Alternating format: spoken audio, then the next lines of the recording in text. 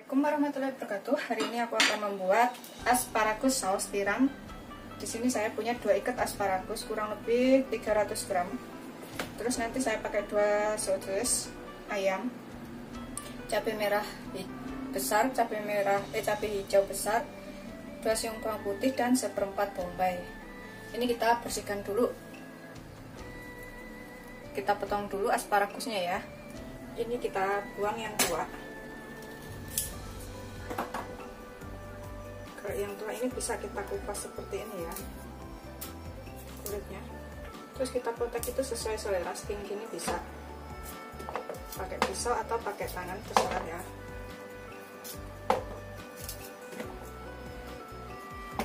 Begitu seterusnya sampai semuanya selesai. Kalau selesai ini kita rendam dulu dengan air garam. Kita rendam selama 5 menit.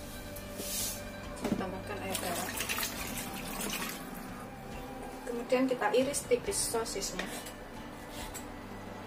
Kita iris tipis-tipis saja ya, seperti ini.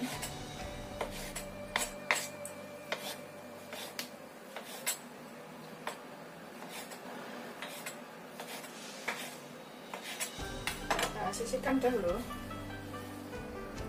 Iris tipis bawang bombay. Semuanya harus sudah dicuci bersih ya. Kita iris panjang seperti ini. Kita sisihkan dahulu. Saya akan potong besar cabenya.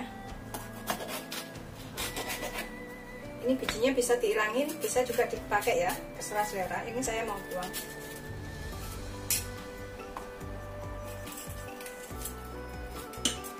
Kemudian kita iris besar-besar seperti ini aja.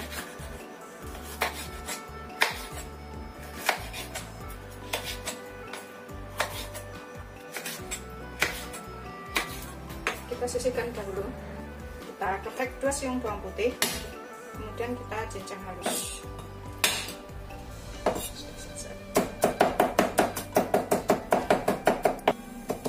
Setelah halus, ini kita sisihkan dahulu ya.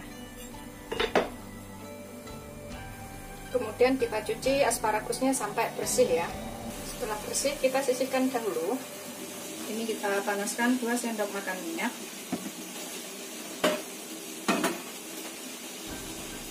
Kita tumis dulu sosisnya ya.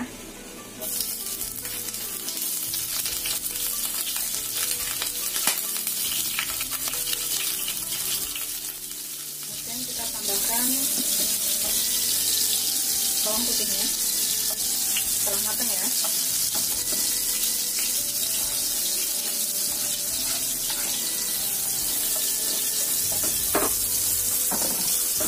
Ini kita tambahkan bawang bombay dan juga cabenya.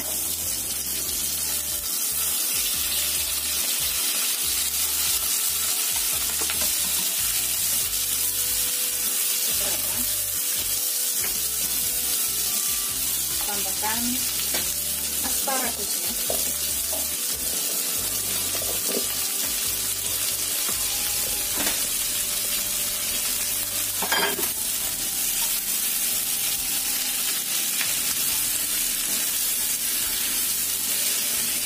Kita tutup 3 menit ya, biar layu.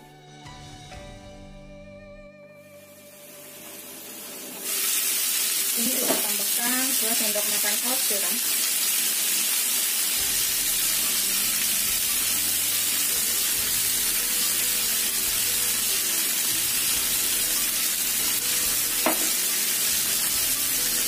Dua sendok makan kecap manis.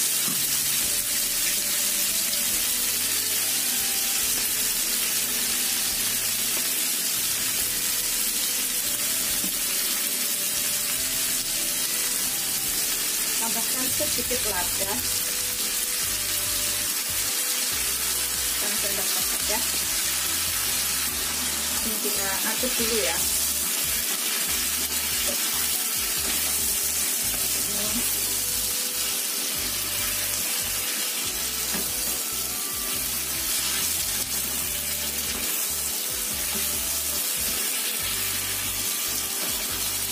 Saya akan tambah. Kemudian kita tutup lagi.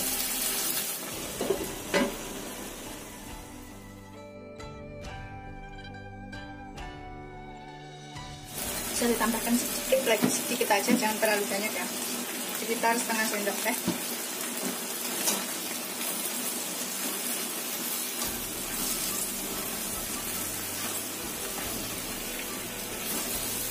Ini saya akan cicipin asparagusnya sudah matang atau belum.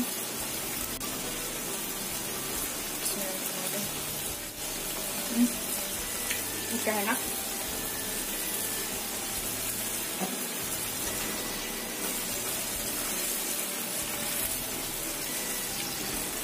Ini udah bisa diangkat dan kemudian disajikan.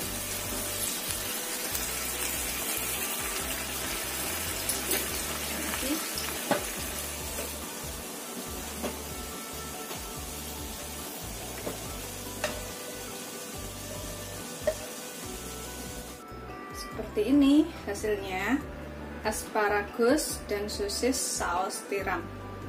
Bikinnya mudah banget. Selamat mencoba, jangan lupa like, subscribe, dan share ya. Terima kasih.